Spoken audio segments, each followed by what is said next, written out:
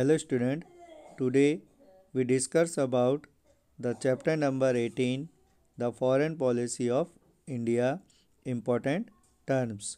यानी कि आज हम जो चैप्टर नंबर 28 है the foreign policy of India उसकी जो इम्पोर्टेंट टर्म्स है उसके बारे में अध्ययन करेंगे।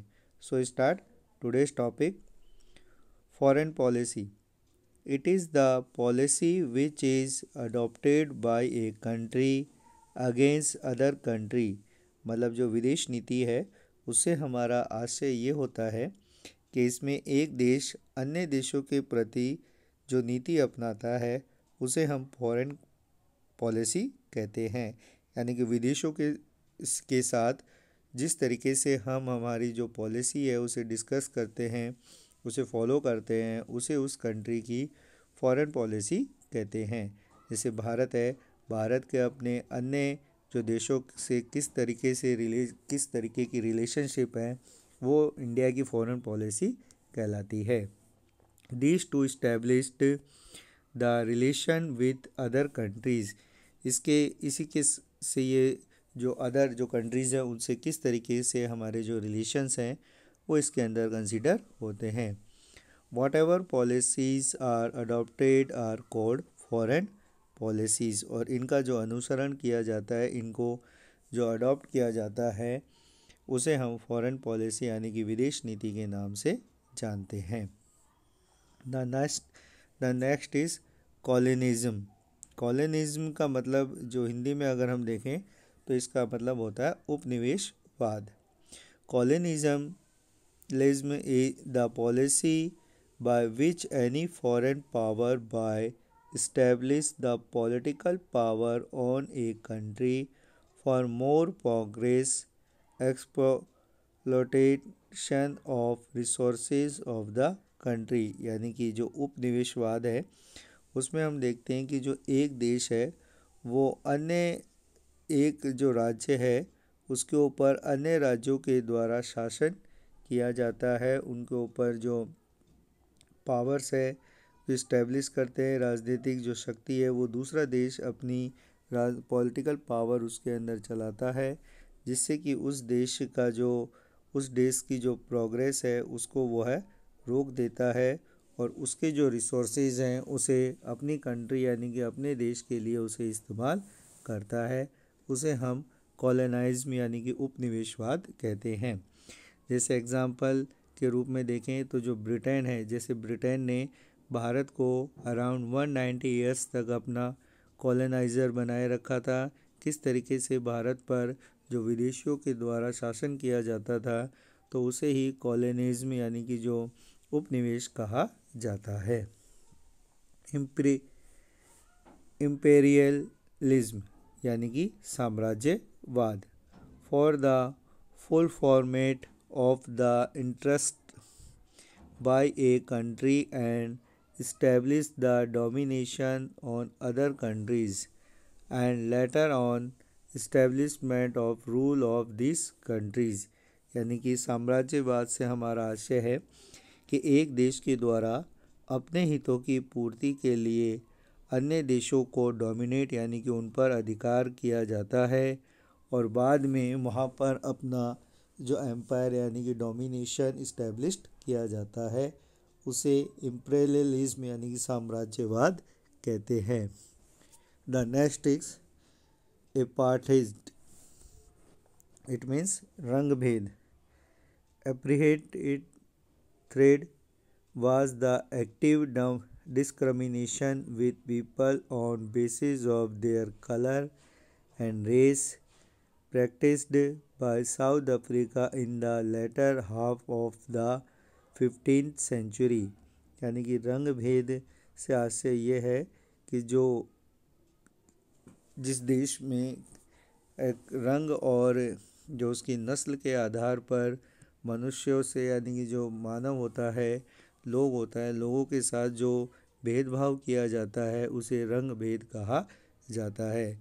जैसे कि जो 20वीं शताब्दी आदि 20वीं शताब्दी तक जो साउथ अफ्रीका है उसमें इस तरीके का शासन देखने को मिला था। पंचशील प्रिंसिपल्स यानी कि जो पंचशील के सिद्धांत क्या थे। It means the 5 principle of international कंडेंट यानी कि जो 5 इस तरीके के अंतर्राष्ट्रीय आचरण के इस तरीके के 5 सिद्धांत थे, उन्हें पंचशील के सिद्धांत के नाम से भी जाना जाता है। These principles give a new basis of Indian foreign policy। इस जो 5 सिद्धांत थे जिन्हें पंचशील कहा जाता है, उसने भारत की विदेश नीति को एक नया आयाम दिया था, नई आधारशिला उसने रखी। For this principle, the word Panchsheel was first used on April 24th 1952। जो पंचशील सिद्धांत में जो पंचशील नाम का प्रयोग सबसे पहले 24 अप्रैल 1954 में किया गया था। The 5 principles of Panchsheel are very important for establish the lasting peace in the world। विश्व में शांति बनाए रखने के लिए ये जो 5 जो प्रिंसिपल हैं, 5 जो सिद्धांत हैं, वो बहुत ही आवश्यक माने जाते हैं। Next is UNO, United nation organisation, established on October 24th 1945। The chief aim of this organization is to maintain international peace and cooperation। जो यूएनओ है यानी कि संयुक्त राष्ट्र संघ है, इसकी स्थापना 24 अक्टूबर 1945 में की गई थी। इसका प्रमुख जो लक्ष्य माना जाता है वो वर्ल्ड में यानी कि जो विश्व में है, किस तरीके से पीस यानी कि जो विश्व शांति बनाए रखना, इसका प्रमुख लक्ष्य माना जाता है। This organisation has a number of organs. The headquarter is a New York. इसको बनाए रखने के लिए इसके बहुत सारे संगठन, इसके बहुत से अंग माने गए हैं, और साथ ही साथ जो न्यूयॉर्क शहर में इसका हेडक्वार्टर यानी कि मुख्यालय स्थापित किया गया है। इंटरनेशनल मॉनेटरी फंड, जिसे हम इंटरनेशनल IMF भी कहते हैं, established on December 27, 1945 in Washington, USA। यानी कि 27 दिसंबर 1945 को अमेरिका की राजधानी वॉशिंगटन में इसकी स्थापना की गई। The chief M of organisation is to establish monetary corporation. इसका जो मुख्य उद्देश्य था कि किस तरीके से जो अलग अलग जो देश है उसमें मौद्रिक सहयोग स्थापित किए जाए। In reality is started working on March 1, 1947। वास्तव में इसने अपना कार्य प्रारंभ 1 मार्च 1947 को इसने अपना कार्य प्रारंभ किया था। And is other office in the Paris and Geneva. इसके तहत इसके जो मुख्यालय तो जो हेड क्वार्टर तो वॉशिंगटन में है, बट इसके साथ 2 पेरिस और जिनेवा में भी इसके कार्यालय स्थापित किए गए हैं। एनवायरमेंटल पॉल्यूशन यानी कि पर्यावरण प्रदूषण। Any changes in environment which causes decline it is quality. यानी कि जो पर्यावरण का वह कोई भी परिवर्तन जो पर्यावरण की गिरावट में योगदान देता है, एनवायरमेंटल पॉल्यूशन कहलाता है। आतंकवाद, ज़ीरो टॉलरेंस अगेंस्ट टेररिज्म। आतंकवाद के प्रति शून्य सहिष्णुता की नीति। Present foreign policy of India government is the policy of zero tolerance toward terrorism. यानी कि भारत सरकार की वर्तमान विदेश नीति आतंकवाद के प्रति शून्य सहिष्णुता की नीति का अनुसरण करती है। मतलब जो भारत की विदेश नीति में टेररिज्म यानी कि जो आतंकवाद है उसका पूर्ण विरोध किया गया है।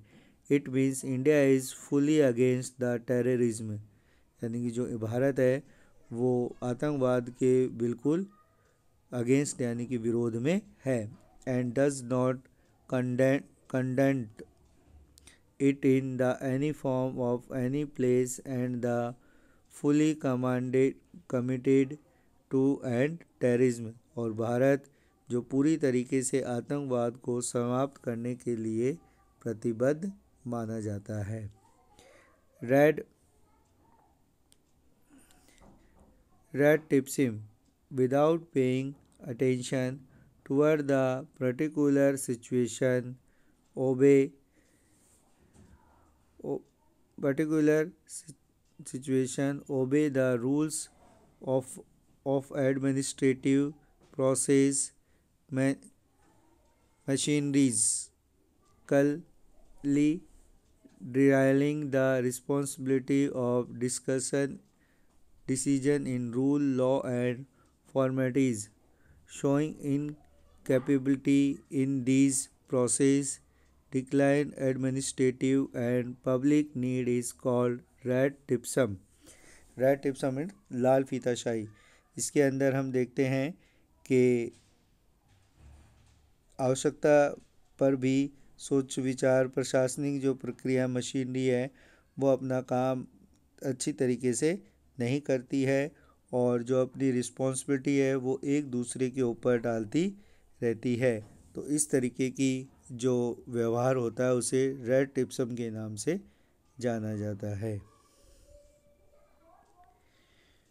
The policy of Lookist. The policy adopted by Indian government is 2014 through the economic relation of East Asia countries increase with India। यानी कि सन 2014 में जो भारत ने एक जो नीति अपनाई थी जिसके अंदर जो ईस्ट एशिया है यानी कि जो